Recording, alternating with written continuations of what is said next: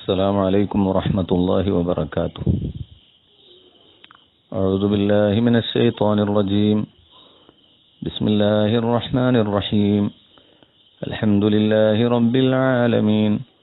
الصلاة والسلام على سيدنا محمد وعلى آله وصحبه أجمعين. أما بعد فأعوذ بالله من الشيطان الرجيم. بسم الله الرحمن الرحيم. ولقد نصركم الله ببدر وأنتم أذلة فاتقوا الله لعلكم تشكرون. صدق الله مولانا العظيم وصدق وبلغ رسوله النبي الكريم ونحن على ذلك من الشاهدين الشاكرين والحمد لله رب العالمين.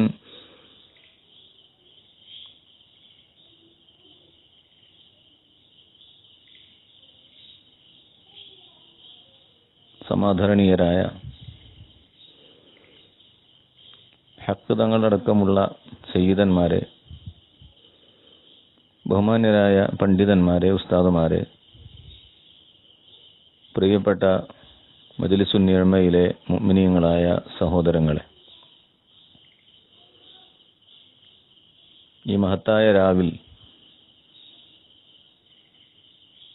ആദരണീയരിൽ നിന്ന് ആദരണീയരായ നമ്മളൊക്കെ ജീവന തുല്യം സ്നേഹിക്കുന്ന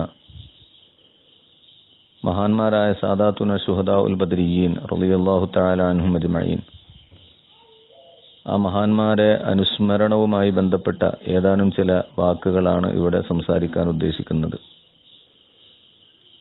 നേരത്തെ നമ്മുടെ ഗ്രൂപ്പിൽ അറിയിച്ചതുപോലെ ഇന്നും നാളെ രാത്രിയുമായി നമ്മുടെ ബദർ അനുസ്മരണ ചടങ്ങ് നടക്കുകയാണ്. ഇന്ന് സാധിക്കുന്ന ഉസ്താദുമാർ ഇന്ന് പറയും, ബാക്കിയുള്ള ഉസ്താദുമാർ ഇൻഷാ അല്ലാഹ് നാളെ ഈ ചടങ്ങിൽ സംബന്ധിക്കും. ബഹുമാനപ്പെട്ട ഈ ഗ്രൂപ്പിന്റെ തലവനായ സയ്യിദ് അവറുകൾ ഔപചാരികമായി അനുസ്മരണ പരിപാടിയുടെ ഉദ്ഘാടനം നിർവഹിച്ചിരിക്കുകയാണ്. ആവശ്യപ്പെട്ടതനുസരിച്ച് ഏതാനും ചില കാര്യങ്ങൾ ഞാൻ സൂചിപ്പിക്കുക മാത്രമാണ് ചെയ്യുന്നത്. ബദറുൽ കുബ്ര എന്ന് പറയുന്ന മഹത്തായ സംഭവബഹുലമായ ചരിത്രം, അതിൻ്റെ എല്ലാ വശങ്ങളും സ്പർശിച്ച് സംസാരിക്കാൻ സമയവും പരിമിതമാണ്. നാം അതിനിപ്പോൾ ഉദ്ദേശിക്കുന്നുമില്ല. നേതാക്കൾ ആവശ്യപ്പെട്ടതിൻ്റെ അടിസ്ഥാനത്തിൽ ബർക്കത്ത് കാംക്ഷിച്ച് ഏതാനും ചില കാര്യങ്ങൾ സൂചിപ്പിക്കട്ടെ. ബഹുമാനികളെ, ഇതുപോലെയുള്ള ഒരു വിശുദ്ധ റമളാനിന്റെ 17-ാം ദിവസമാണല്ലോ ചരിത്രപ്രസിദ്ധമായ ബദർ അരങ്ങേറിയത്.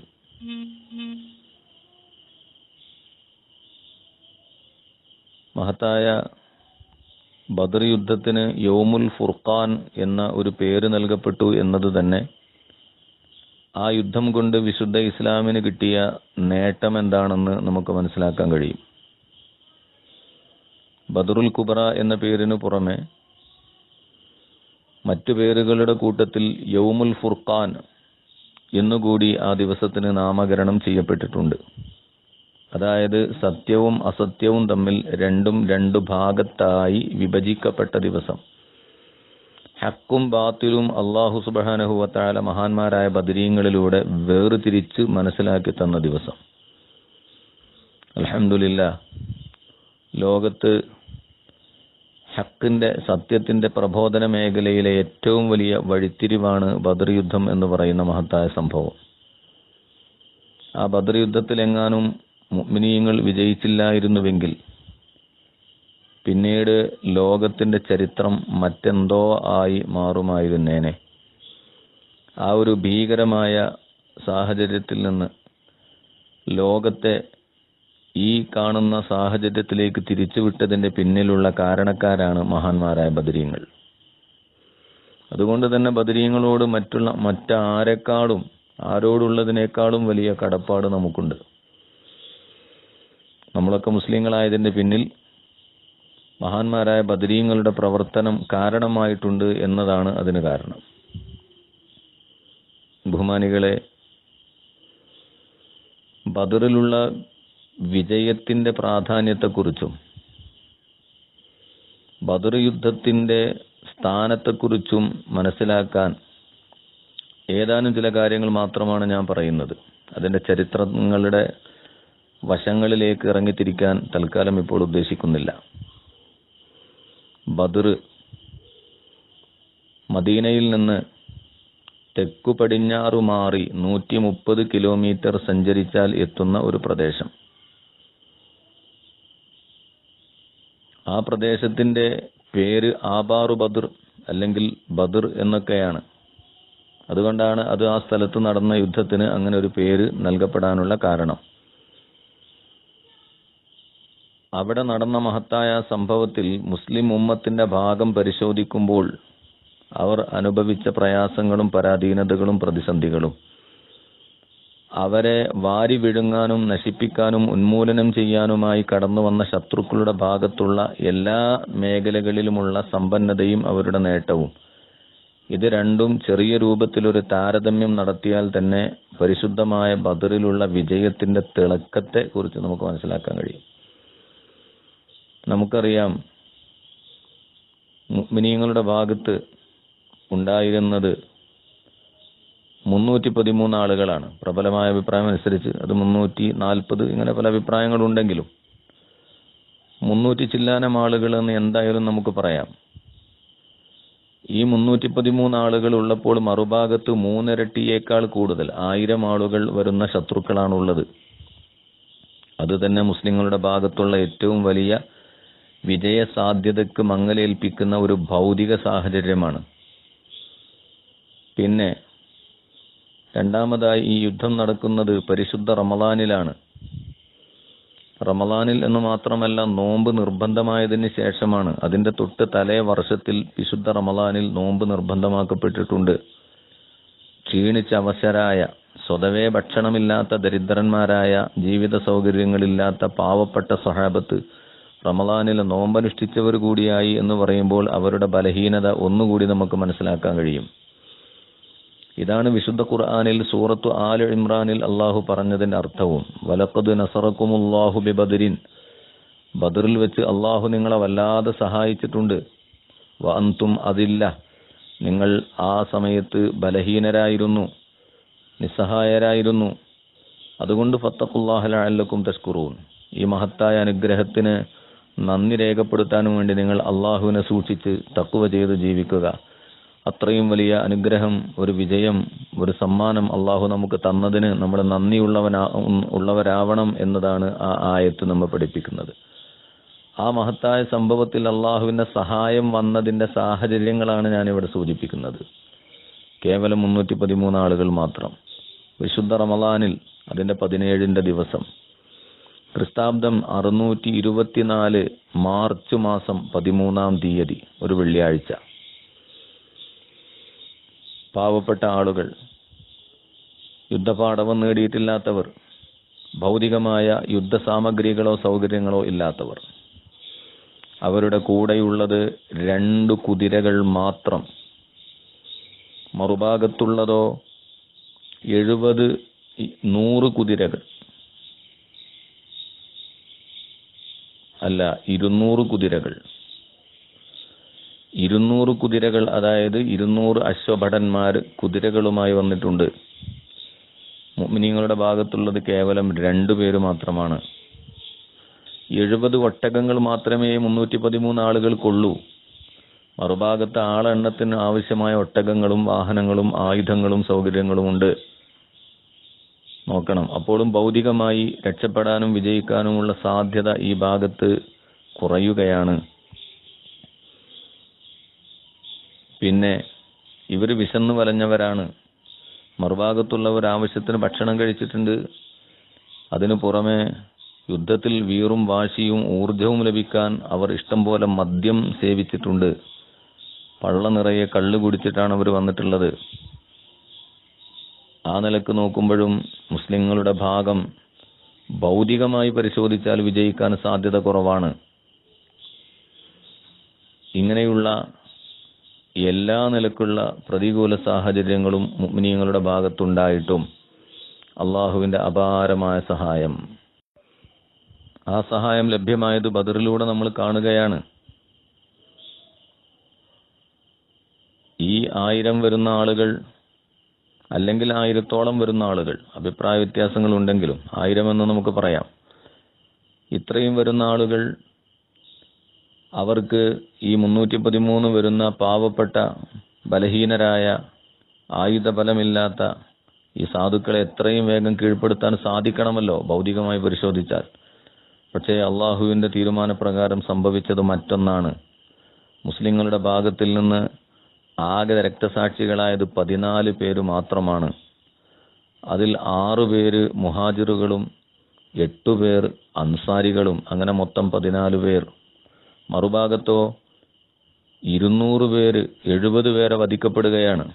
200 ആളുകൾ അശ്വഭടന്മാരുണ്ടായിട്ടും 70 ആളുകൾ അവരുടെ ഭാഗത്തിൽ വധിക്കപ്പെടുകയും അതേപോലെ 70 ആളുകളെ അവരിൽ നിന്ന് അറസ്റ്റ് ചെയ്യപ്പെടുകയും ചെയ്തിട്ടുണ്ട്. സത്യത്തിൽ അവരെയും കീഴ്പ്പെടുത്തപ്പെട്ട മാതിരിയാണല്ലോ. അപ്പൊ 70-ഉം 140 ആയില്ലേ അവരിൽ നിന്ന് പിടികൂടപ്പെട്ട ആളുകൾ. അതിൽ 70 ആളുകളെ വധിക്കപ്പെടുകയും 70 ആളുകളെ അറസ്റ്റ് ചെയ്യപ്പെടുകയും ചെയ്തു. ഈ ഭാഗത്തിൽ നിന്ന് ആകെ പോയത് 14 പേരാണ്. നോക്കൂ നിങ്ങൾ, ഇത്രയും അധികം സൗകര്യങ്ങളും സെറ്റപ്പുകളും ഉള്ള ഒരു ശത്രുവിന്റെ മുന്നിൽ ഈ നിലക്കുള്ള മഹത്തായ വിജയം മുസ്ലിം ഉമ്മത്തിന് കരഗതമാക്കാൻ കഴിഞ്ഞത് എങ്ങനെ എന്നുള്ള ആ ചോദ്യത്തിന് മറുപടിയാണ് ബദറിലൂടെ നമ്മൾ കാണേണ്ടത്.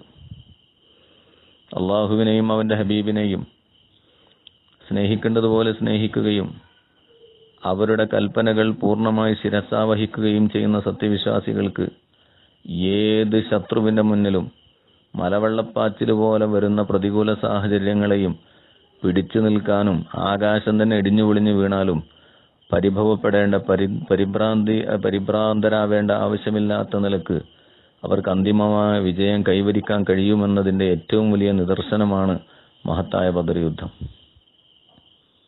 പ്രിയപ്പെട്ടവരെ, മുഹമ്മദ് മുസ്തഫ സല്ലല്ലാഹു അലൈഹി വസല്ലമ തങ്ങള് യുദ്ധത്തിന് പോകുന്നതിന് മുമ്പ് മുഹാജിറുകളും അൻസാറുകളുമായ സഹാബികളെ വിളിച്ച് മുഷാവറ ചെയ്തെന്ന് നമുക്കറിയാം.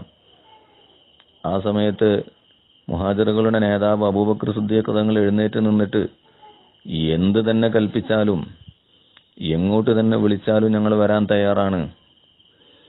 മൂസാ നബി അലൈഹിസ്സലാമിന്റെ അനുയായികൾ അദ്ദേഹത്തോട് പറഞ്ഞതുപോലെ നിങ്ങൾ വേണമെങ്കിൽ പോയി യുദ്ധം ചെയ്തോളൂ എന്ന് പറയാൻ ഞങ്ങൾ ഒരുക്കമല്ല, നബിയെ അങ്ങേക്ക് കൽപ്പിക്കാം, ഞങ്ങൾ ശിരസാവഹിക്കാൻ തയ്യാറാണ് എന്ന് മുഹാജിറുകളുടെ മൊത്തം അഭിപ്രായം മഹാനവറുകൾ രേഖപ്പെടുത്തിയപ്പോൾ അൻസാരികളുടെ നേതാവായ സയ്യിദുനാ സഅദ് ബിൻ മുആദ് റളിയല്ലാഹു അൻഹു എഴുന്നേറ്റ് നിന്നിട്ട് നിങ്ങൾ ബർക്കുൽ ഖിമാദിലേക്ക് വിളിച്ചാലും, എന്ന് പറഞ്ഞാൽ ഏത് പ്രതികൂല സാഹചര്യത്തിൽ ഏത് ഏടാകൂടത്തിൽ പോകാൻ പറഞ്ഞാലും ഞങ്ങൾ അതിന് തയ്യാറാണ്, അൻസാരികൾ നിങ്ങൾക്ക് കൽപ്പിക്കാം, ഞങ്ങൾ നിങ്ങളുടെ പിന്നിലുണ്ട് എന്ന് പ്രഖ്യാപിച്ച് നബി സല്ലല്ലാഹു അലൈഹി വസല്ലമ തങ്ങൾക്ക് അവർ സപ്പോർട്ട് രേഖപ്പെടുത്തുകയും ചെയ്തപ്പോൾ അഷ്റഫുൽ ഖൽഖിന്റെ കരള് കുളിരുകയും അവിടുത്തെ മനസ്സ് വല്ലാതെ സന്തോഷിക്കുകയും ചെയ്തു.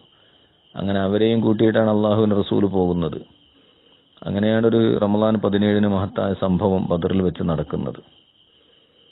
മുഅ്മിനീങ്ങളെ, ആ യുദ്ധത്തിലുള്ള അവരുടെ മനക്കരുത്ത്, അവർക്ക് നബി സല്ലല്ലാഹു അലൈഹി വസല്ലം തങ്ങളോടുണ്ടായിരുന്ന അതിരറ്റ ആദരവും ബഹുമാനവും, അള്ളാഹുവിന്റെ ഹബീബിന്റെ പിന്നിൽ ഉറച്ചു നിന്നാൽ എന്തു വലിയ നേട്ടവും കൈവരിക്കാൻ കഴിയുമെന്ന അവരുടെ ശുഭാപ്തി വിശ്വാസവും, ഇനി ഭൗതികമായി നേട്ടങ്ങളെല്ലാം പോയാലും എന്തു നഷ്ടപ്പെട്ടാലും നാളെ പരലോകത്തിൽ അള്ളാഹുവിന്റെ സമീപസ്ഥരായി ജീവിക്കാൻ കഴിയുമെന്നുള്ള അവരുടെ ആ അടിയുറച്ച വിശ്വാസം, ഇതൊക്കെ ബദറിൽ വിജയം നേടിക്കൊടുക്കാൻ കാരണമായിട്ടുണ്ട്. ഒരുപാട് സംഭവങ്ങൾ നമുക്കതിൽ കാണാൻ കഴിയും. മഹാനായ നബി സല്ലല്ലാഹു അലൈഹി വസല്ലമ തങ്ങള് സഫ് അണിയണിയായി നിർത്തുന്ന സമയത്ത് നമുക്കറിയാമല്ലോ, മഹാനായ സവാദ് റളിയല്ലാഹു തആല അൻഹു എന്ന് പറയുന്ന ഒരു സഹാബിയുടെ വയറ് അണിയിൽ നിന്ന് അല്പം മുന്നോട്ട് തെറിച്ചു നിൽക്കുന്നത് കണ്ടപ്പോൾ അഷ്റഫുൽ ഖൽഖ് അവിടുത്തെ കയ്യിലുള്ള കുറുവടി കൊണ്ട് വയറിന് ചെറിയൊരു തട്ട് കൊടുത്ത സാഹചര്യം, ചരിത്ര പ്രസിദ്ധമായ ആ സംഭവം വളരെ മശഹൂറാണല്ലോ. ഉരത്തിയാ മൗലൽ ഉർബ, ഉശിരങ്ങൾ യാ ഹബീബ, ഉദിമങ്കും താപ യാ റസൂലല്ലാ എന്ന ബദർ കിസ്സപ്പാട്ടിൽ ബഹുമാനപ്പെട്ട മൊയ്ൻകുട്ടി വൈദ്യർ സൂചിപ്പിക്കുന്ന ആ കവിതയിൽ പരാമർശിക്കപ്പെടുന്ന ഭാഗം, മഹാനവറുകൾ നബി സല്ലല്ലാഹു അലൈഹി വസല്ലമ തങ്ങളോട് പറയുന്നു, നബിയെ അങ്ങ് എന്റെ വയറ്റത്ത് തട്ടി എനിക്ക് ഉദരം വല്ലാവരുത്തം ഉളവായ അതുനിമിത്തം, അത് കാരണമായി വയറിന് വല്ലാതെ വേദന വന്നിട്ടുണ്ട്. എനിക്ക് നബിയെ ഖിസാസ് എടുക്കണം, പ്രതികാരം ചെയ്യണം. അതാ ബദർ യുദ്ധക്കളത്തിൽ ഒരുമിച്ച് കൂടിയ മുഅ്മിനീകളാകെ പരിഭ്രമചിത്തരായി നോക്കി നിൽക്കുകയാണ്. കാരണം ശത്രുക്കൾ മറുഭാഗത്ത് നിൽക്കുന്നു. ആ സമയത്ത് കൂട്ടത്തിൽപ്പെട്ട ഒരാൾ നബി സല്ലല്ലാഹു അലൈഹി വസല്ലം തങ്ങളോട് പ്രതികാരദാഹത്തോടു കൂടി കടന്നു വരുന്നു. സഭ തരിച്ചുപോയ രംഗം. മഹാനായ മുത്തുനബി സുസ്മേര വദനനായിക്കൊണ്ട്, ആയിക്കോട്ടെ സവാദേ, നിനക്ക് ഇഷ്ടമുള്ളത് ചെയ്യാം. അദ്ദേഹം പറഞ്ഞു, എന്റെ വയറ്റത്ത് വസ്ത്രമില്ലാത്ത സമയത്താണ് അങ്ങയുടെ വയറിൽ തട്ടിയത്. അങ്ങയുടെ വയറിൽ വസ്ത്രമുണ്ട്, അതുകൊണ്ട് ആ ഖമീസ് മാറ്റിത്തന്ന് ആ നഗ്നമായ വയറ്റിൽ എനിക്കൊന്ന് കുത്തണം. ആളുകള് അതാ ജിജ്ഞാസയുടെ മുൾമുനയിൽ നിൽക്കുന്ന സമയം മഹാനായ മുത്തുനബി തങ്ങൾ പുഞ്ചിരിച്ചുകൊണ്ട് അവിടുത്തെ വയറ് വെളിവാക്കി കൊടുത്തപ്പോ സയ്യിദുനാ സവാദ് റളിയല്ലാഹു തആല അൻഹു ഓടി വന്ന് ഹബീബായ നബി തങ്ങളുടെ ശറഫാക്കപ്പെട്ട ശരീരവുമായി കെട്ടിപ്പുണർന്ന് അവിടുത്തെ ശരീരം മഹാനായ നബി തങ്ങളുടെ ശരീരവുമായി ബന്ധിപ്പിച്ച് മുത്തുനബിയുടെ മുഖത്ത് നോക്കി ഒരു കൊച്ചുകുട്ടിയെ പോലെ പറയുകയാണ്, യാ ഹബീബല്ലാ, അങ്ങയെ ഞാൻ കുത്തുകയോ അങ്ങയെ ഞാൻ വേദനിപ്പിക്കുകയോ? ഞാൻ എൻ്റെ മനസ്സിലുള്ള ഒരാഗ്രഹം, ഉത്കടമായൊരു പൂതി നിറവേറാനുള്ള ഒരു അവസരം കാത്തിരിക്കുകയായിരുന്നു. സവാദ് യുദ്ധക്കളത്തിലേക്ക് ഇറങ്ങുകയാണ്. തിരിച്ചു വരുമെന്ന് പ്രതീക്ഷയില്ല. ഞാൻ ദുനിയാവിൽ നിന്ന് വിട പറയുമ്പോൾ അവസാനമായി എൻ്റെ ശരീരം ബന്ധപ്പെട്ടത് ലോകത്ത് എനിക്ക് ലഭ്യമാകുന്ന ഏറ്റവും ശറഫാക്കപ്പെട്ട ഒരു ശരീരത്തോടാവണം. എൻ്റെ ഭാര്യയുമായി കെട്ടിപ്പുണർന്നു വന്നിട്ടോ എൻ്റെ മക്കളെ ആലിംഗനം ചെയ്തിട്ടോ ആവരുത് ഞാൻ ദുനിയാവിനോട് വിട പറയുന്നത്.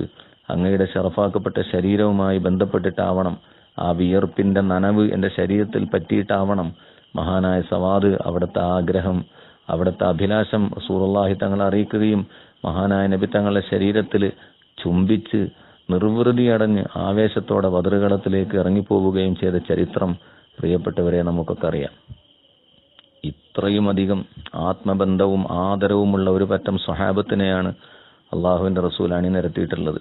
ആ റസൂലുള്ളാഹി സ്വല്ലല്ലാഹു അലൈഹി വസല്ലം തങ്ങളെ പിന്നിൽ ഉറച്ചു നിന്നാൽ അവർക്ക് എന്തും ലഭ്യമാകുമെന്ന അടിയുറച്ച വിശ്വാസം അവർക്കുണ്ടായിരുന്നു.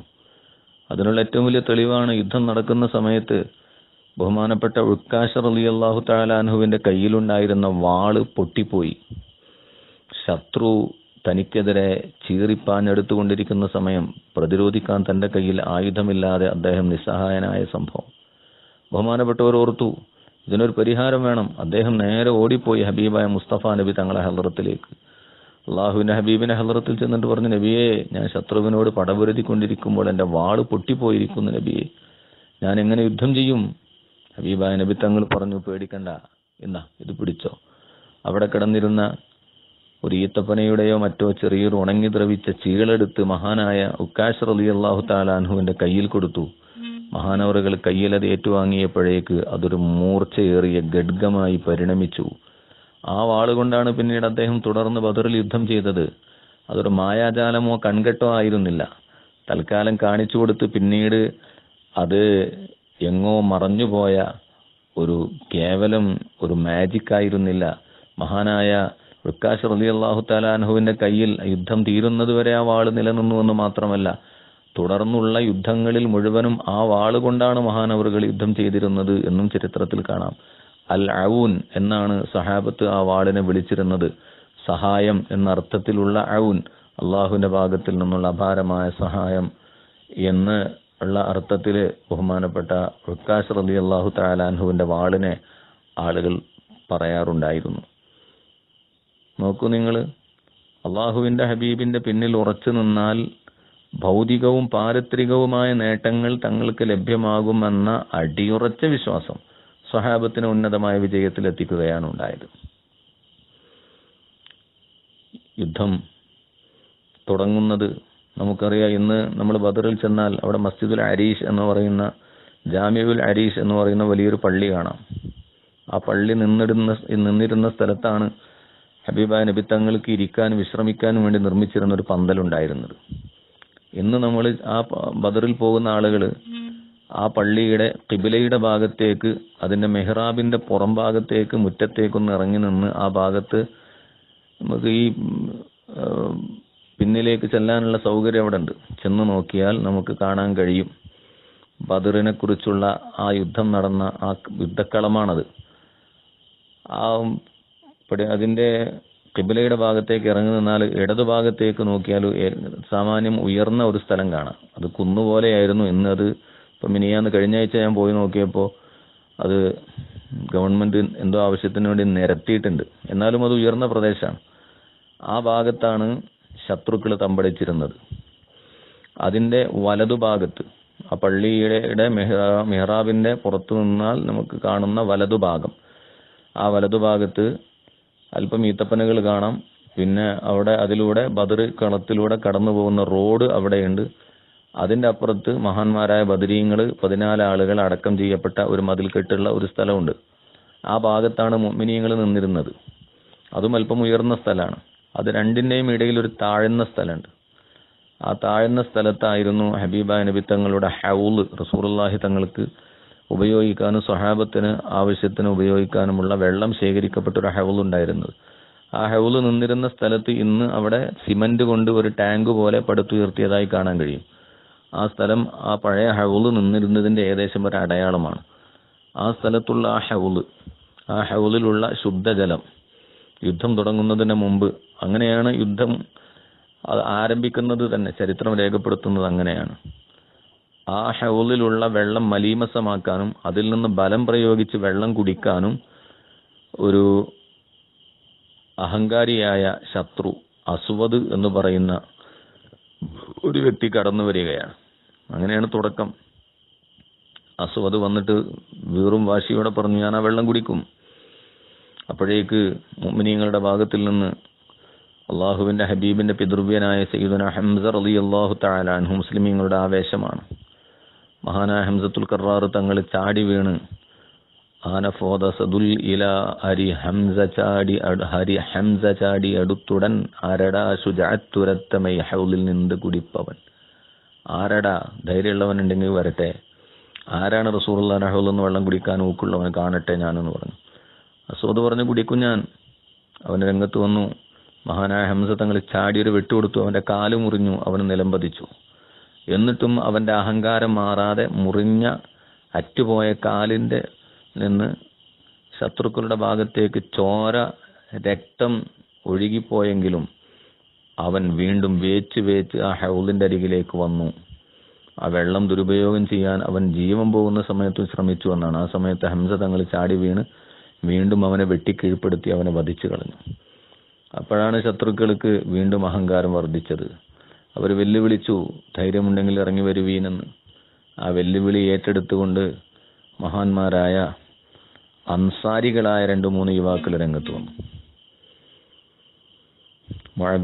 മുആദ്, അബ്ദുല്ലാഹിബ്നു റവാഹ പോലെയുള്ള 2-3 അൻസാരികൾ, സ്വഹാബികൾ, ചെറുപ്പക്കാർ രംഗത്ത് വന്നു. ആ സമയത്ത് ശത്രുക്കൾ പറഞ്ഞു, ആരാണ് അൻസാരികളെ നിങ്ങൾ വിളിച്ചത്? മദീനക്കാരെ നിങ്ങൾ ആര് വിളിച്ചു? നിങ്ങളല്ല ഞങ്ങൾക്ക് വേണ്ടത്, നിങ്ങൾക്ക് തിരിച്ചു പോകാം, നിങ്ങളോട് യുദ്ധം ചെയ്യാൻ ഞങ്ങൾ ഒരുക്കമല്ല. ഞങ്ങളെ നാട്ടുകാരും ഞങ്ങളെ കുടുംബക്കാരുമായ ഖുറൈശികൾ ആൺകുട്ടികളുണ്ടെങ്കിൽ ഇങ്ങോട്ട് വരട്ടെ എന്ന് പറഞ്ഞ് അവർ വെല്ലുവിളിച്ചു. ആ വെല്ലുവിളി കേട്ടപ്പോഴാണ് അള്ളാന്റെ ഹബീബ് പറഞ്ഞത്, ഹംസ, അലി, ഉബൈദ, നിങ്ങൾ ഇറങ്ങുവീൻ. അങ്ങനെ അവർ 3 പേരും ഇറങ്ങി. മുഹാജിറന്റെ വാക്ക് കേട്ടു മുന്തി മൂണ്ട് സിംഹര, മുന്നിലെ ഉബൈദത്തും പിൻ ഹംസയും വഹൈദറ. അങ്ങനെ 3 മഹാന്മാർ ഇറങ്ങി. മറുഭാഗത്ത്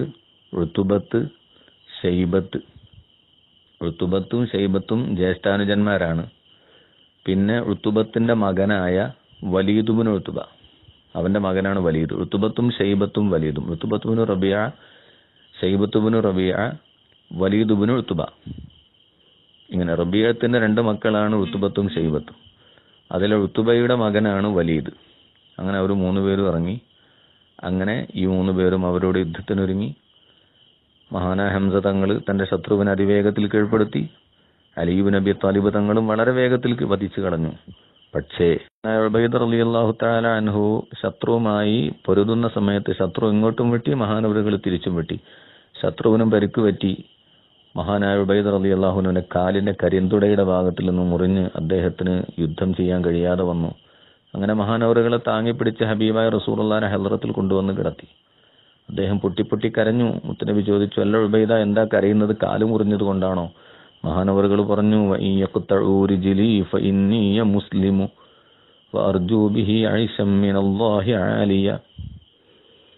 വഅൽബസനി الرحمن من من فضله لباسا من الاسلام غطى المساوي.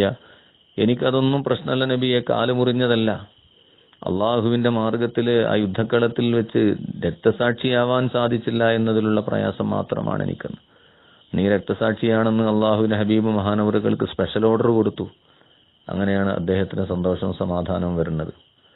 പ്രിയപ്പെട്ടവരെ, അങ്ങനെ യുദ്ധം കൊടുമ്പിരിക്കൊണ്ടു. ശത്രുക്കളും മുഅ്മിനീങ്ങളും തമ്മിലുള്ള ഘോര യുദ്ധം നടക്കുകയാണ്. പിന്നീട് ആ യുദ്ധസമയത്ത് മുഅ്മിനീങ്ങള് അതാ പ്രയാസപ്പെടുന്ന രംഗം ആ പന്തലിലിരുന്ന് ഹബീബ നബി സല്ലല്ലാഹു അലൈഹി വസല്ലമ തങ്ങൾ കാണുകയാണ്. ആ കാണുന്ന സമയത്ത് ഈ 3 വരുന്ന ശത്രുക്കൾ സന്നാഹങ്ങളുമായി സർവ്വസജ്ജീകരണങ്ങളുമായി വരുന്നു. മുഅ്മിനീങ്ങളാണെങ്കിൽ കയ്യിൽ ഈ പറയപ്പെട്ട പരിമിതമായ സൗകര്യങ്ങളുമായി അവരോട് പൊരുതുന്നു. എന്ത് സംഭവിക്കുമെന്നറിയാതെ മുഅ്മിനീങ്ങൾ വിയർക്കുന്ന രംഗം കണ്ടപ്പോൾ ലോകത്തിന്റെ നായകൻ ഹബീബായ മുഹമ്മദ് മുസ്തഫ സല്ലല്ലാഹു അലൈഹി വസല്ലമ തങ്ങൾ വേദനിച്ചു. അള്ളാഹുവിന്റെ ഹബീബ് ആ പന്തലിലിരുന്ന് എഴുന്നേറ്റ് നിന്ന് ദുആ ചെയ്തു. സിദ്ദീഖുൽ അക്ബർ അള്ളാഹുവിന്റെ ഹബീബിന്റെ പിന്നിൽ നിൽക്കുകയാണ്. റസൂലുള്ളാഹി തങ്ങളുടെ കൈ മുകളിലേക്ക് ഉയർന്നു, തലയും മുകളിലേക്ക് ഉയർന്നു. ആകാശത്തിലേക്ക് കണ്ണുയർത്തിക്കൊണ്ട് അള്ളാഹിന്റെ ഹബീബ് ദുആ ചെയ്യാൻ തുടങ്ങി. കൈ ഉയർത്തി ഉയർത്തി ഉയർത്തി ഉയർത്തി സിദ്ദീഖ് തങ്ങൾ പറയുന്നു, റസൂലുള്ളാഹി തങ്ങളുടെ ചുമലിലിട്ടിരുന്ന ഒരു തട്ടം, ഒരു റിദാ, അത് താഴോട്ട് ഊർന്നു വീണുപോയി. അത്രയും കൈയും തലയും മുകളിലേക്ക് ഉയർത്തിക്കൊണ്ട് അള്ളാഹുവിന്റെ ഹബീബ് ദുആ ചെയ്യുകയാണ്. പടച്ച റബ്ബേ, ഹക്കും ബാത്തിലും തമ്മിലുള്ള പോരാട്ടമാണ് നടക്കുന്നത്.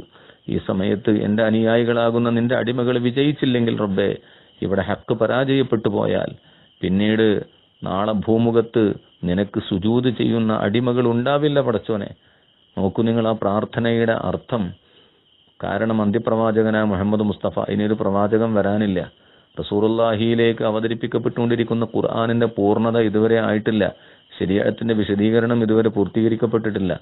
ആ സമയത്ത് അതിന്റെ പഠിതാക്കളായ ശത്രുക്കളല്ല സഹാബത്ത് മുഴുവനും റളിയല്ലാഹു അൻഹും മരണപ്പെടുകയും സപ്പോസ് അള്ളാഹുവിന്റെ ഹബീബും അങ്ങോട്ട് അവർ ആഗ്രഹം പോലെ ഇല്ലാതെയാവുകയും ചെയ്താൽ സങ്കല്പിക്കാമല്ലോ, അത് നടക്കാൻ പോണ കാര്യമല്ലെങ്കിലും പിന്നീട് ഇവിടെ ലോകത്തൊരു പ്രവാചകൻ വരാനില്ല. പിന്നീട് ലാ ഇലാഹ ഇല്ലല്ലാഹയുടെ പ്രചാരകന്മാരില്ല.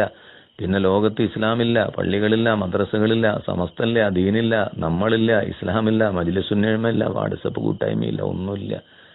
ഒരു അന്ധകാരം മാത്രം.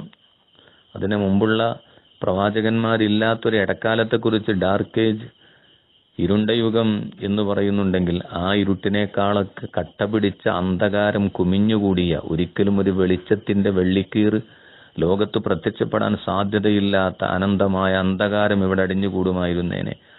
ആ ഒരു പ്രതികൂല സാഹചര്യത്തിൽ നിന്ന് മുസ്ലിം ഉമ്മത്തിനെ രക്ഷപ്പെടുത്തേണ്ടതിന്റെ അനിവാര്യതയെക്കുറിച്ചാണ് റസൂലുള്ളാഹി ചിന്തിച്ചത്. അങ്ങനെയാണ് ആ ദുആ വന്നത്. ആ ദുആ സുബ്ഹാനല്ലാഹ്, ആ ദുആയിൽ നിന്ന് മനസ്സിലാക്കാം മഹാന്മാരായ ബദരീങ്ങളുടെ പദവി എത്രയാണെന്ന്. അവരുടെ വിജയമാണ് ലോകത്തെ ഇസ്ലാമിന്റെ പ്രകാശനത്തിന് കാരണമെന്ന്. അവരൊക്കെയാണ് നമ്മളൊക്കെ മുസ്ലിമീങ്ങളായി വരാനുള്ള സബബുകളെന്ന്. അതുകൊണ്ടാണ് മറ്റുള്ള എല്ലാ യോദ്ധാക്കളെക്കാളും മറ്റുള്ള സകല യുദ്ധങ്ങളെക്കാളും നമ്മൾ ബദറിനെ ബഹുമാനിക്കുന്നത്, ബദരീങ്ങളോട് നമ്മൾ ആദരവ് കാണിക്കുന്നത്. സുബ്ഹാനല്ലാഹ്, ആ മഹാന്മാരായ ബദരീങ്ങള് പ്രയാസപ്പെടുന്ന രംഗം കണ്ടപ്പോ അള്ളാഹുവിന്റെ ഹബീബിന്റെ പ്രാർത്ഥന വന്നു. ആ സമയത്ത് മഹാനായ സയ്യിദുനാ ജിബ്രീൽ അലൈഹിസ്സലാത്തു വസ്സലാം വാനലോകത്തിൽ നിന്ന് അള്ളാഹുവിന്റെ കൽപ്പന അപ്പോഴേക്ക് വന്നു. മലായിക്കത്ത് അപ്പോഴേക്ക് റെഡിയായി കുതിരപ്പുറത്ത് കയറി വാളേന്തി പ്രത്യേകമായ വസ്ത്രം ധരിച്ച് ഹൈസൂൻ എന്ന കുതിരപ്പുറത്ത് മഹാനായ ജിബ്രീൽ അലൈഹിസ്സലാമും മറ്റു വാഹനങ്ങളിലായി മറ്റു മലക്കുകളും അതാ ഭൂമിയിലേക്ക് ഇറങ്ങി വരികയാണ്.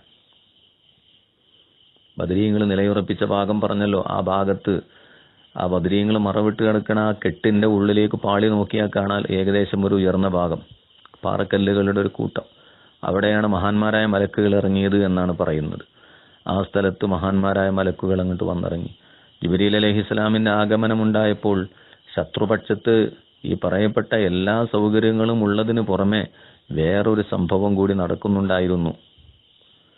മുസ്ലിം ഉമ്മത്തിനെ നശിപ്പിക്കാനുള്ള ലക്ഷ്യത്തോടുകൂടി ശത്രുക്കളുടെ ഭാഗത്ത് നിന്ന് മനുഷ്യരൂപത്തിൽ വന്ന ഇബ്ലീസ്, പിശാജ്, അവരുടെ കമാൻഡറുടെ പദവി അലങ്കരിച്ചുകൊണ്ട് അവർക്ക് യുദ്ധത്തെക്കുറിച്ചുള്ള നിർദ്ദേശങ്ങൾ നൽകുന്നുണ്ടായിരുന്നു. ഇതിൽ നിന്ന് യുദ്ധം നയിക്കുന്ന ഇബ്ലീസിന്റെ നിർദ്ദേശപ്രകാരം മുന്നേറിയപ്പോ ശത്രുക്കൾക്ക് വളരെ വേഗത്തിൽ വിജയത്തിന്റെ വക്കോളം എത്താൻ കഴിഞ്ഞു. ആ സമയത്താണ് മുത്തുനബിയുടെ പ്രാർത്ഥന വരുന്നത്. അൽഹംദുലില്ലാഹ്, തക്ക സമയത്ത് മഹാനായ സയ്യിദുനാ ജിബ്രീൽ അലൈഹിസ്സലാത്തു വസ്സലാമിന്റെ നേതൃത്വത്തിൽ മലക്കുകൾ രംഗത്ത് വരികയും ആ നേരത്ത് ബലഹീനരായ പരിക്ഷീണരായ സ്വഹാബത്തിന് മുഴുവനും മലായിക്കത്തിന്റെ ഹുദൂറുണ്ടായപ്പോൾ വല്ലാത്ത ആവേശവും രോമാഞ്ചം ഉണ്ടാവുകയും തക്ബീർ ധ്വനികൾ മുഴക്കി അവരൊക്കെ മുന്നേറുകയും ചെയ്തു. മലായിക്കത്തിന്റെ കൂടെ പിന്നീട് ഒരു പൊരിഞ്ഞ പോരാട്ടമായിരുന്നു.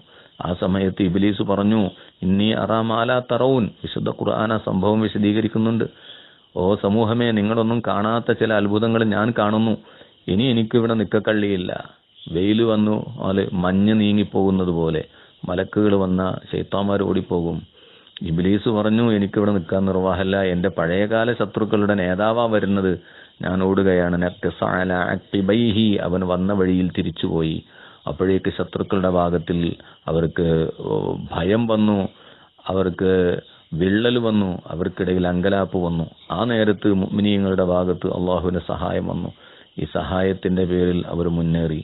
അള്ളാഹുവിന്റെ തൗഫീഖോടുകൂടി 14 പേര് മാത്രമേ മുഅ്മിനീങ്ങൾക്ക് നഷ്ടമായതുള്ളെങ്കിലും 70 ആളുകളെ അരിഞ്ഞരിഞ്ഞ് വീഴ്ത്താൻ മുസ്ലിം ഉമ്മത്തിന്, സൈന്യത്തിന് അള്ളാഹു തആല അവസരം കൊടുത്തു. അതിൽ പോയത് ഏതെങ്കിലും ചില പിന്നണിയിൽ നിൽക്കുന്ന ബലഹീനരായ പടയാളികളായിരുന്നില്ല. അവരുടെ മുന്നിൽ നിൽക്കുന്ന അവരുടെ നേതാക്കളായ അബൂജഹൽ, അതായത് അവരുടെ ഏറ്റവും വലിയ നേതാവ്, ഈ പറയപ്പെട്ട ഉത്ബയും ശൈബയും വലീദും എല്ലാം അതിൽ നഷ്ടപ്പെട്ടു. പണ്ട് കാലത്ത് അള്ളാഹുവിന്റെ ഹബീബ് മക്കയിലായിരുന്ന സമയത്ത്, ഇസ്ലാം ശക്തി ആർജിച്ചിട്ടില്ലാത്ത കാലഘട്ടത്തിൽ കഅബാലയത്തിന്റെ അരികിൽ വെച്ച് നിസ്കരിക്കുന്ന മഹാനായ നബി സല്ലല്ലാഹു അലൈഹി വസല്ലമ തങ്ങളെ കണ്ട് അന്ന് മക്കയിലെ ഈ പറയപ്പെട്ട മുശ്രിക്കീങ്ങൾ മുഴുവനും കഅബയുടെ അരികിൽ തടിച്ചുകൂടി. അവര് ചർച്ച ചെയ്തു അബൂജഹലിന്റെ നേതൃത്വത്തിൽ, ആരാണ് നിസ്കരിക്കുന്ന മുഹമ്മദിന്റെ കഴുത്തിൽ കഴിഞ്ഞ ആഴ്ചയോ മറ്റോ അറുത്ത് തള്ളിയ ഒരൊട്ടകത്തിന്റെ ചീഞ്ഞളിഞ്ഞ കുടൽമാല അത് താങ്ങിപ്പിടിച്ച് കൊണ്ടുവന്ന് ചാർത്താൻ ധൈര്യമുള്ളത് ആർക്കാണെന്ന് ചോദിച്ചു. കൂട്ടത്തിലുണ്ടായിരുന്ന അഷ്കൽ ഖൗം, ഏറ്റവും പരാജിതനായ വൃത്തികെട്ട ഒരു മനുഷ്യൻ ഉഖ്ബത്ത് ബിൻ അബീ മുഅയ്ത്ത് എന്ന് പറയുന്നവൻ പറഞ്ഞു, ഞാനത് ചെയ്യാം. അങ്ങനെ അവൻ പോയി. സഹീഹുൽ ബുഖാരിയല്ലേ സംഭവം. അങ്ങനെ അവൻ അത് കഷ്ടപ്പെട്ട് താങ്ങിപ്പിടിച്ച് കൊണ്ടുപോയി. അള്ളാഹുവിന്റെ ഹബീബ് സുജൂദിൽ പോകുന്നത് കാത്തുനിന്നു. മുത്തുനബി കഅബയുടെ മുന്നിൽ സുജൂദിൽ കിടന്നപ്പോ നബി തങ്ങളുടെ കഴുത്തിൽ കൊണ്ടുവന്നത് ചാർത്തി. ഒട്ടകത്തിന്റെ മറുകു വരെ അതിലുണ്ടായിരുന്നു അത്രേ. ആ ചീഞ്ഞു നാറുന്ന ദുർഗന്ധം വമിക്കുന്ന ഒട്ടകത്തിന്റെ അവശിഷ്ടങ്ങൾ കഴുത്തിൽ ചാർത്തിയപ്പോൾ തല പൊക്കാൻ കഴിയാതെ അള്ളാഹിന്റെ ഹബീബ് പ്രയാസപ്പെട്ടു. തല ഉയർത്താൻ നോക്കി, പക്ഷെ കഴിഞ്ഞില്ല. നബി തങ്ങൾ ഏറെ നേരം അവിടെ കിടന്നു. ആ സമയത്ത് അള്ളാഹുവിന്റെ ഹബീബിന്റെ പ്രിയപ്പെട്ട പുത്രി, ചെറിയ പ്രായക്കാരിയായ സയ്യിദത്തുനാ ബീവി ഫാത്തിമ റളിയല്ലാഹു തആല അൻഹ ഓടി വന്ന് കഷ്ടപ്പെട്ട് അത് മുഴുവനും കഴുത്തിൽ നിന്നും വലിച്ചു മാറ്റിയിട്ട് ശത്രുക്കളുടെ മുന്നിൽ പോയി കണക്കിന് ശകാരിച്ച് പകരം ചോദിച്ച സംഭവം ഉണ്ടായിട്ടുണ്ട്. ആ നേരത്ത് അള്ളാഹിന്റെ ഹബീബ് നിസ്കാരം കഴിഞ്ഞ് കഅബയുടെ അരികിലേക്ക് ചെന്നിട്ട് നടത്തിയൊരു പ്രാർത്ഥനയുണ്ടായിരുന്നു. അല്ലാഹുമ്മ അലൈക ബി അബീ ജഹൽ. 7 ആളുകളാണ് അന്നുണ്ടായിരുന്നത്. ആ 7 പേരെയും പേരെടുത്ത് എണ്ണിപ്പറഞ്ഞ് അള്ളാഹുവിന്റെ ഹബീബ് അവർക്ക് പ്രതികൂലമായി ദുആ ചെയ്തു. ആ ദുആ അക്ഷരാർത്ഥത്തിൽ സ്വീകരിക്കപ്പെട്ട ഒരു സ്ഥലമായിരുന്നു ഈ ബദർ പടക്കളം.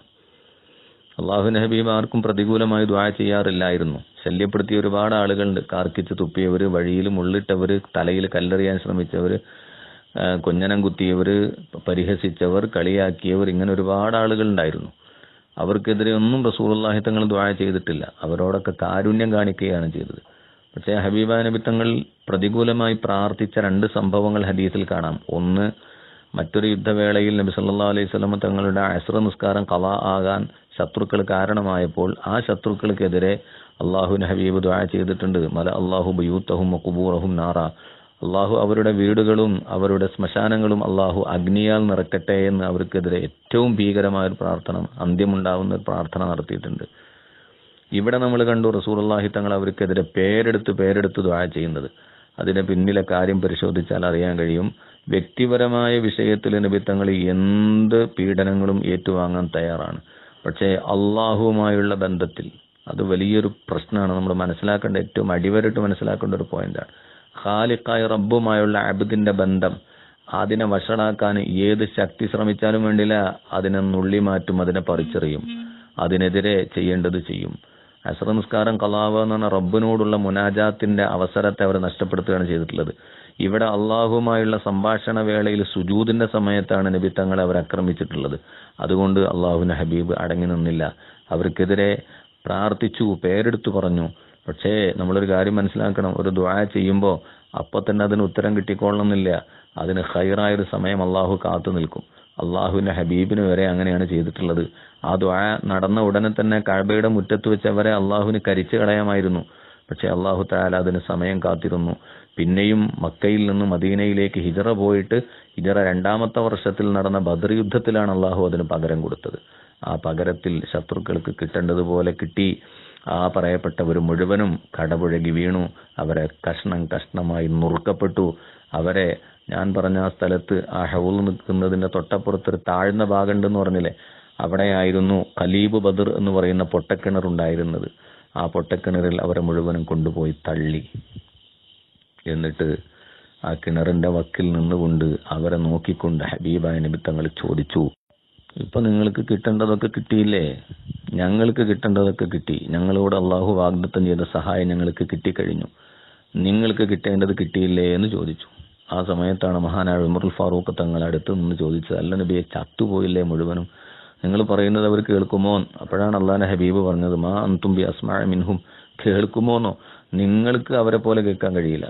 അത്രയും സ്പഷ്ടമായി വ്യക്തമായി പറയുന്നതൊക്കെ ആ ചത്തുപോയ ടീം കേൾക്കും എന്ന് ഹബീബായ നബി സല്ലല്ലാഹു അലൈഹി വസല്ലം തങ്ങൾ മറുപടി പറഞ്ഞു. അള്ളാഹുവിന്റെ സഹായത്തോടുകൂടി, മഹാന്മാരായ മലായിക്കത്തിന്റെ സാന്നിധ്യത്തോടുകൂടി തുല്യതയില്ലാത്ത വിജയം അള്ളാഹു സുബ്ഹാനഹു വ തആല ഈ മഹത്തായ ബദർ പടക്കളത്തിൽ വെച്ച് മുസ്ലിമീങ്ങൾക്ക് സമ്മാനിക്കുകയും ഹബീബായ നബി സല്ലല്ലാഹു അലൈഹി വസല്ലം തങ്ങൾ കണക്കില്ലാതെ സന്തോഷിക്കുകയും മുഅ്മിനീങ്ങളൊക്കെ തക്ബീർ മുഴക്കി ആ അള്ളാഹുവിന്റെ ആ വിജയത്തെ അവർ അതാ അനുസ്മരിക്കുകയും ആഘോഷിക്കുകയും ചെയ്ത മഹത്തായ സംഭവം നടന്ന ആ ദിവസമാണ് പ്രിയപ്പെട്ടവരെ.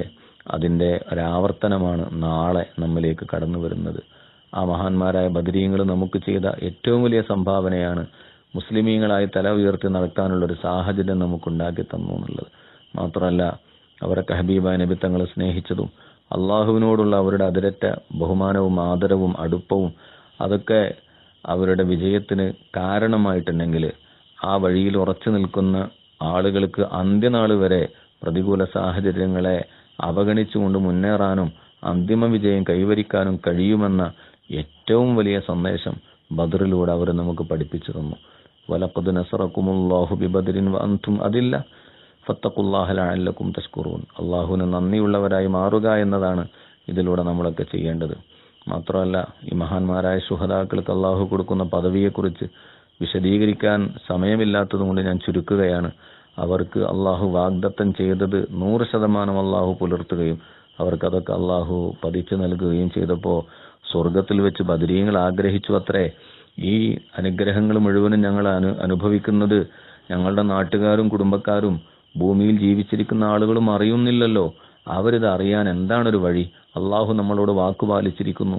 ശുഹദാക്കൾക്ക് നൽകാമെന്ന് പറഞ്ഞ ഏറ്റവും വലിയ നേട്ടം അള്ളാഹുവിന്റെ ഹളറത്തിലായി ജീവിക്കാനുള്ള ഒരു തൗഫീഖ്, റിസ്ക് നൽകപ്പെടാനും സ്വർഗീയ സുഖങ്ങൾ ആസ്വദിച്ച് പാറിപ്പറന്ന് നടക്കാനുമുള്ള ആ മഹത്തായ സൗഭാഗ്യം അള്ളാഹു ഞങ്ങൾക്ക് നൽകിയത് എങ്ങനെയാണ് ഭൂമിവാസികളായ ആളുകൾ അറിയുക എന്നവര് ആശങ്കപ്പെട്ടപ്പോൾ അള്ളാഹു പറഞ്ഞു അത്രേ, അതിന് നിങ്ങൾ പ്രയാസപ്പെടണ്ട, ആ കാര്യം ഞാൻ ഏറ്റെടുത്തു, ഞാൻ അറിയിച്ചോളാം ആളുകളെ.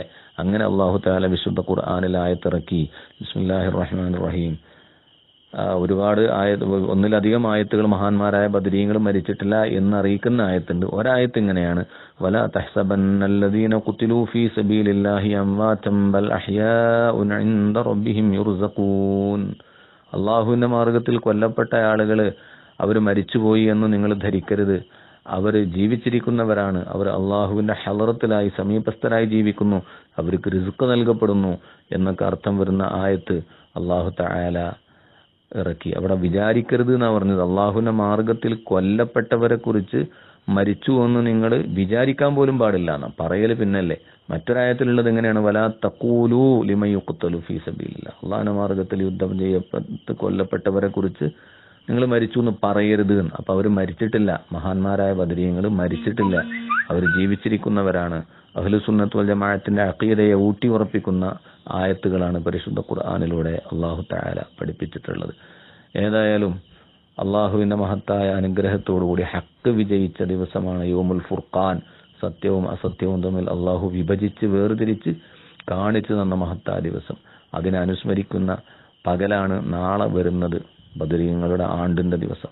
എല്ലാവരും അവരുടെ പേരിൽ ഫാത്തിഹ ഓതാനും യാസീൻ ഓതാനും മൗലിദിന്റെ സദസ്സിൽ പങ്കെടുക്കാനോ മജ്ലിസുൻ നൂറാണെങ്കിൽ അതിൽ സംബന്ധിക്കാനോ സംഖ്യ ചെലവഴിച്ചിട്ടാണെങ്കിലും ശരീരത്തിന്റെ ഊർജ്ജം ചെലവഴിച്ചിട്ടാണെങ്കിലും അവരെ ആണ്ട് വളരെ സമുചിതമായി ആഘോഷിക്കാനും ഭക്ഷണ വിതരണങ്ങൾ നടത്താനും ബാക്കിയുള്ള ഖൈറായ കാര്യങ്ങൾ ചെയ്യാനൊക്കെ ആവേശത്തോടുകൂടി രംഗത്ത് വരണം എന്ന് എൻ്റെ നഫ്സിനോടും നിങ്ങളോടും ഓർമ്മപ്പെടുത്തിക്കൊണ്ട് അല്ലാഹു തആല മഹാന്മാരായ ശുഹദാക്കൾക്ക് ശഫാഅത്തിന് അവസരം കൊടുക്കുമ്പോൾ സാധുക്കളായ നമ്മളൊക്കെ അവരെ സ്നേഹിച്ചതിന്റെ പേരിലും അവരെ അനുസ്മരിച്ചതിന്റെ പേരിലും നമുക്കും നമ്മളുടെ ഈ കൂട്ടായ്മയിലുള്ളവർക്കും നമ്മുടെ അഹ്ലുകാർക്കും വീട്ടുകാർക്കും നമ്മിൽ നിന്ന് മരിച്ചവർക്കും എല്ലാ ആളുകൾക്കും അള്ളാഹു മഹാന്മാരായ ബദരീങ്ങളുടെ ശഫാഅത്ത് നൽകി അനുഗ്രഹിക്കുമാറാവട്ടെ. ആമീൻ എന്ന് ദുആ ചെയ്തുകൊണ്ട് തൽക്കാലം ഞാൻ അവസാനിപ്പിക്കുന്നു.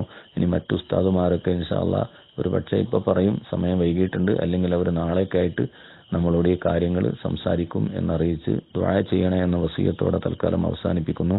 വാഖിറു ദഅവാനാ അൽഹംദുലില്ലാഹി റബ്ബിൽ ആലമീൻ. അസ്സലാമു അലൈക്കും വറഹ്മത്തുള്ളാഹി വബറകാതുഹു.